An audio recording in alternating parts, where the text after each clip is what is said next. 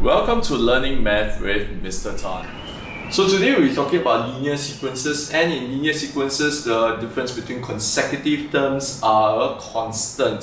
So the common difference between consecutive terms for this sequence is a constant of 3. Alright, so this is what we call a linear sequence. Now some people have heard of this term arithmetic progression. It refers to the same thing. Some people refer to it as sequence with a common difference, not different as well. This is the general form, which we will be exploring later on, and we will be seeing how this comes about, how to apply it, as well as an alternative form, which you may choose not to look at, but I feel it's quite easy to do in case you forget this formula. So before I go into the formulation of this formula and explaining what individual things in this formula mean, which I have already written down, but how do you use it? We'll go into that later on. But let me just go through some terminology so we're familiar. Alright, so I've written here this, alright, we have this first term, alright, this first term is 2. Okay, T1 means the first term. So T2 is the second term. So T1, first term, is 2. So what happens with this n equals 1? You can think of it as like a position in the sequence. So this refers to like the first position I have, the first term T1, and T1 happens to be equals to 2. So likewise, in the second position, I have T2, and T2 equals to 5. Third position, I have T3, and T3 is 8. So you can think of this as a position, think of this like an object in that position, okay? And you happen to know what that object is, which is actually a number, okay? So the fourth position, I have T4, and it happens to be 11. The fifth position, I have T5, and it happens to be 14. Alright, so after we have understood this, we can now go into the formulation of the general form. So we'll now try to understand this formula a little bit better. So in this process of formulation, I actually written down each of these terms vertically down. Alright, and later on I'm going to draw a relationship with the n. Like I mentioned, in the first position, T1 equals to 2. Second position, the term occupying it, T2 equals to 5, and so on. Okay, so I'm going to decompose each of this term into the first term, alright, plus something else. Okay, so for the first term, there's nothing else for me to add. However, for the second term onwards, alright, I can actually take 2 plus 3 equals to 5. Okay, and in the same manner, I can actually add another 3 to get the subsequent term. So 2 plus 3 carries on. So from the previous term of 2 plus 3, I add another 3. So 2 plus 3 plus 3 is going to give me 8. Same thing, 2 plus 3 plus 3 is from the previous term over here, carry it down, and then I plus another 3, I get 11. Now to proceed from here, what I'm going to do is to count the number of times that 3 appears. Okay, so here, of course, there's 0, alright? So, I'm going to start from here first. 2 plus 1 times of 3, alright? This is 2 plus 2 times of 3, and then here 2 plus 3 times of 3. Okay, so here I have 2 plus 0 times of 3. Now that I understand this sort of unofficial format, how this is being written. Okay, so I noticed that, let's draw this vertically down. Over here is consistently this 2 plus, over here consistently it is the common difference of 3, alright? And I have 0, 1, 2, 3, and 4. So here we try to check first. 4 times 3 is 12, plus 2 indeed is 14. So this pattern seems to hold up pretty well by the time you reach the fifth term. So I'm going to try to generalize this. So in general, it seems that this represents the first term A, alright, and then plus something times of the difference d. Okay, so of course you know that is n minus 1. So how is it n minus 1? So let's observe a certain pattern. Notice that when it is this, n equals to 2, it is 1. N equals to 3, it is 2. N equals to 4, it is 3.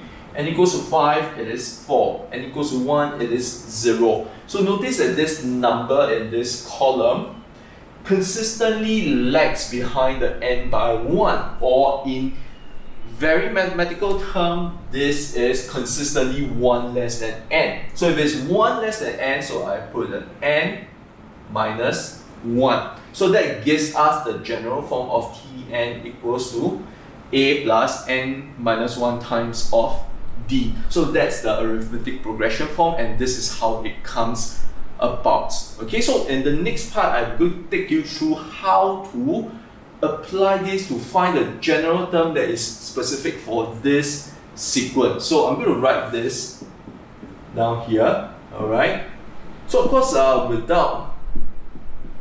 without saying much, actually you should know that this is not expected for all your questions. So what is required of you, for example, if they were to say find the n term of the following sequence.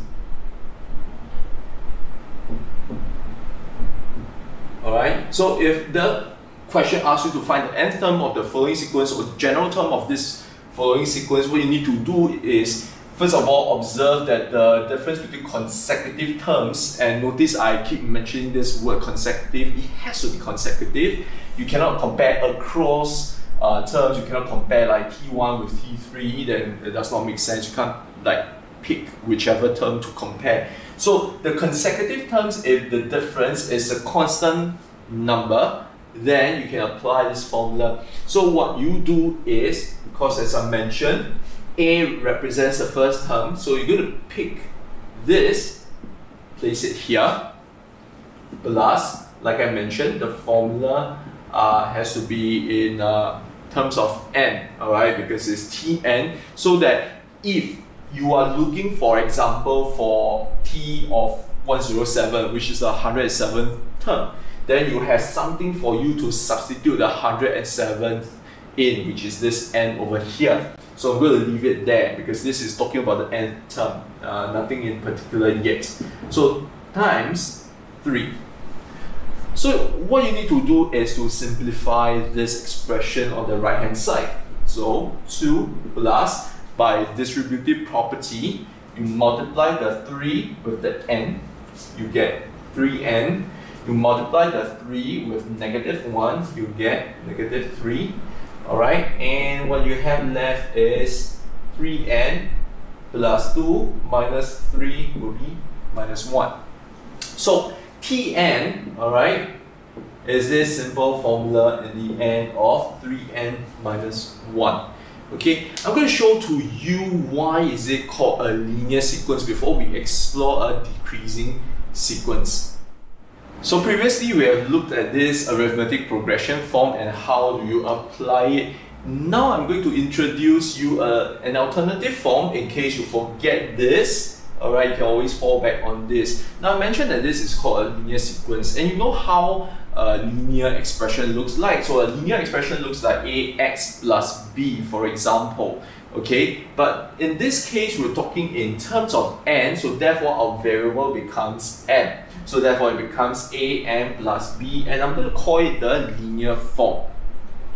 And by substituting certain terms, we're able to solve for what is a and what is b. So my objective is still to look for what these two are. Just like in the case of, let's say, a linear graph, is in terms of y equals to mx plus c, you're looking for the m, you're looking for the c, so that you can substitute in these two numbers, and then you have a proper equation for the graph that you're drawing. So here, what I'm going to do is, I'm going to substitute just two terms. In just two terms, I'll be done with this. Okay, in fact, just to mention, alright, there is this quadratic sequence that is going to be in the form of an squared plus bn plus c, and therefore this kind of general form actually makes sense with relation to what it looks like in the end. So what it looks like in the end is actually a linear expression on the right hand side, so that's why it's called a linear sequence, and therefore general form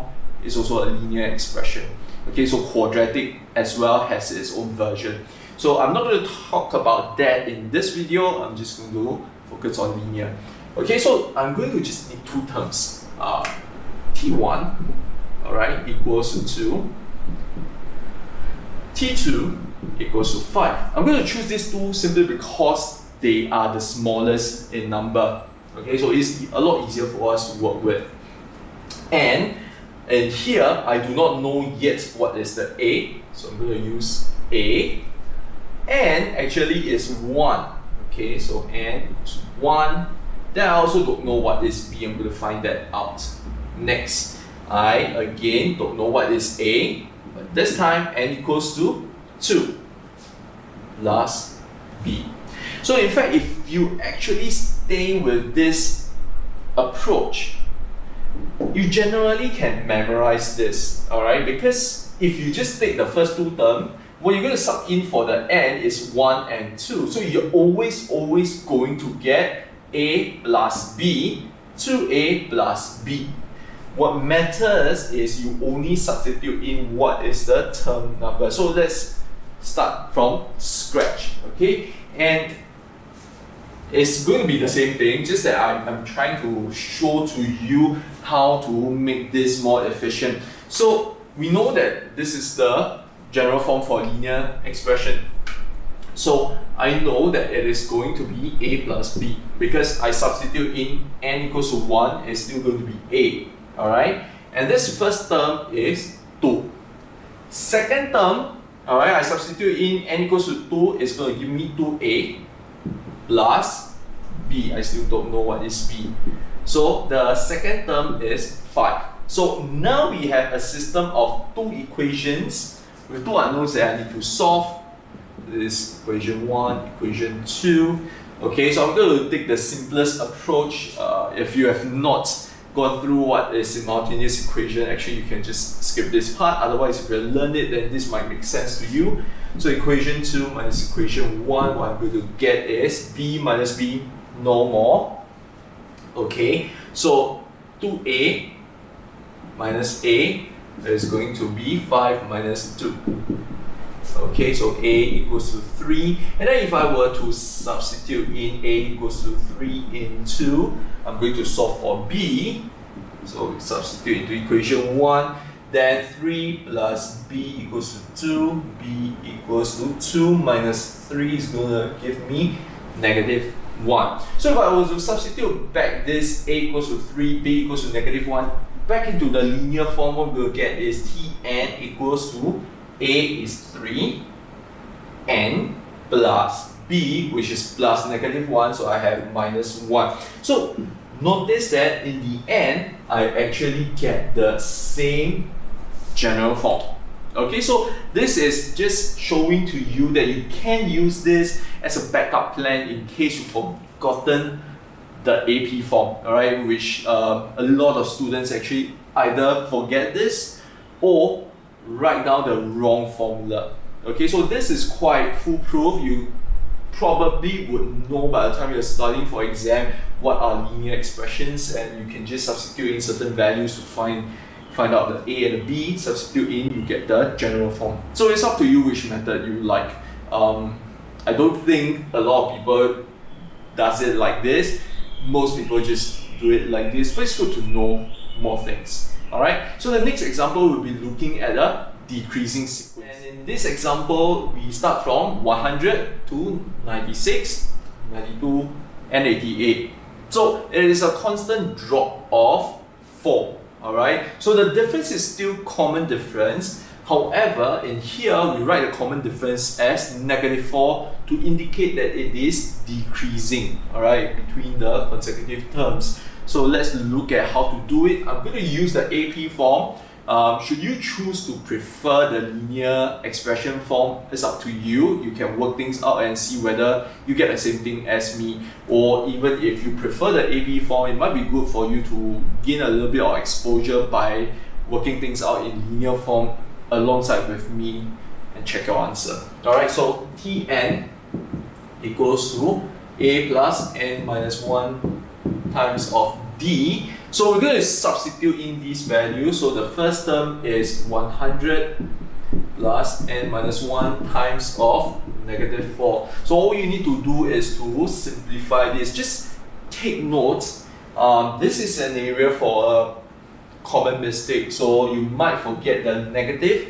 You will get an entirely different result, of course. And that would actually be for an increasing sequence, but that's a different thing altogether. But do remember, if it's decreasing, your difference has to be negative. If it's increasing sequence, then your difference is positive.